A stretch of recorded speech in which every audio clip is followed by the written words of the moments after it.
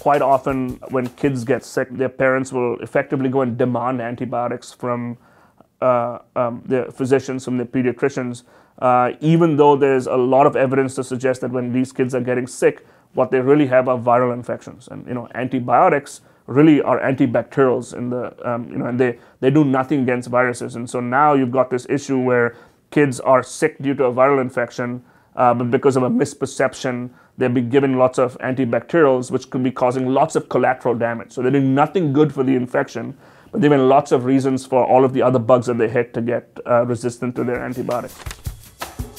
So there's an awesome set of collaborations with Carrie Ann Burnham. She's the director of the clinical microlab here at Barnes.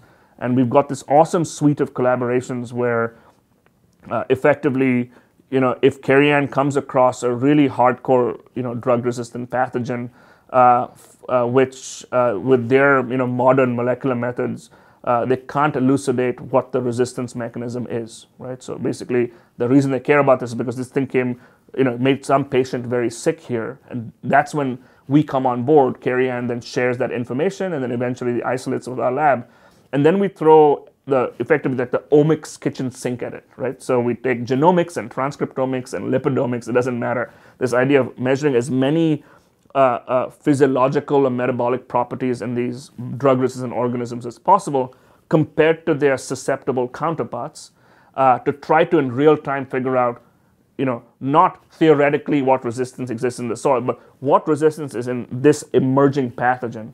And that's been a super exciting area for the lab because it's actually moved very, very rapidly. And it's also easy to get graduate students and postdocs involved, right?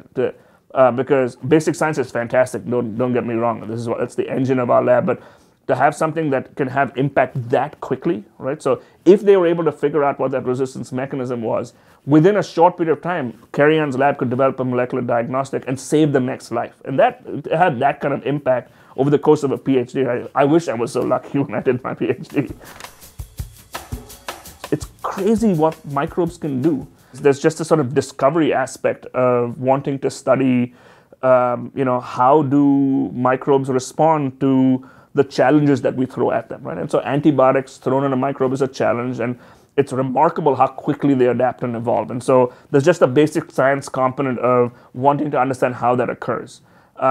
But then the parallel motivation, and perhaps the greater motivation for this specific area is, I really think it's terribly underappreciated how close we might be to this precipice of running out of chemotherapeutics that was so dependent on antibiotics, right? And it's kind of a weird thing, but if we had access to a time machine and you were able to take one thing back with you, right, to say the 1800s, the thing you should take with you is antibiotics, right? Because that will kill you otherwise, right? Just think of the number of people who just dropped dead because they got some, now easily treatable infection. We're entering an era where that's no longer going to be true.